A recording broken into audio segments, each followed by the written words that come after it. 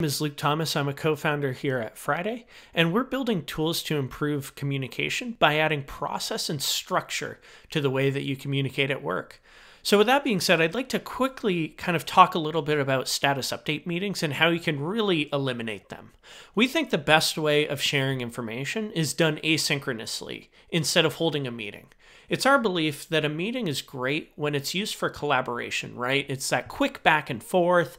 It's that high energy. Everyone in the meeting is there for a reason. They're all participating. Status update meetings is kind of the opposite. It's a poor use of your time. It's generally information sharing, and oftentimes you have someone who walks up to you after the fact and says, "What did you do? What did you talk about?" Or someone who wasn't in the meeting asks what was covered, right? And so we just think the best way of doing this is by sharing the information asynchronously.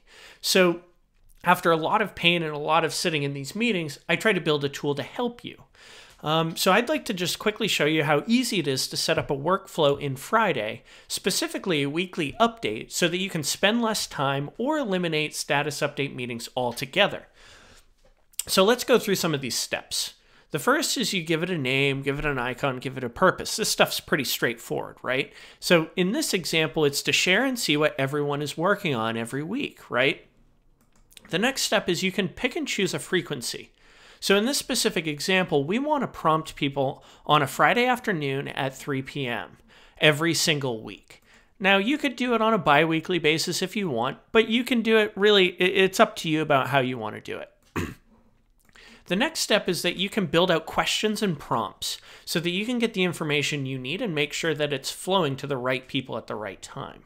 So we have two questions. What did you accomplish this week? And what are your priorities for next week? One question's looking back, one question's looking forward. You can customize and add a variety of different questions, whether it's open-ended questions or emojis, right? Or drop-downs. You have complete customization here to get the information that you need.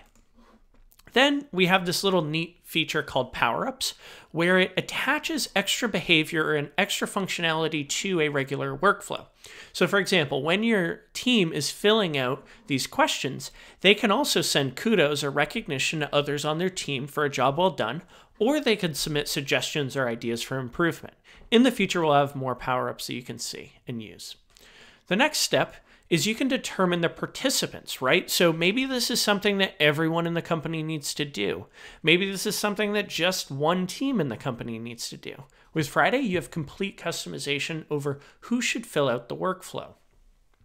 You can also create visibility options around who should see the responses. So in this example, it could be, only showing managers the information, but let's make everyone in the company see the updates, right? So that information flows and we really ramp up the level of transparency inside the company.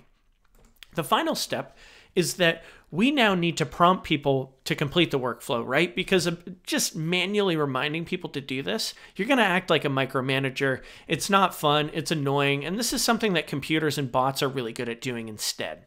So with Friday, you could set up the prompt to go out in Slack or over email and soon Microsoft Teams. When people fill out the response, you could send an email or you could push the information into a Slack channel or a Microsoft Teams channel. It's really up to you about where you want the information to go. Finally, if someone doesn't fill out the workflow in a reasonable amount of time, you can configure and can send final reminders so that they are made aware and submit the information that they should.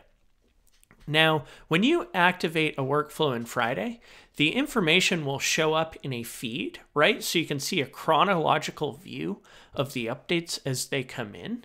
And additionally, there will be reporting options so you can see things like response rate, you can see sentiment, and you can see other key bits of information about those status updates, right? So once again, the goal is to save you time in meetings or eliminate the status update meetings altogether. We really think this is a perfect use case for technology to free you up and give you more time for meaningful work. So I hope you have a great day, and I hope this was useful for you. Thanks.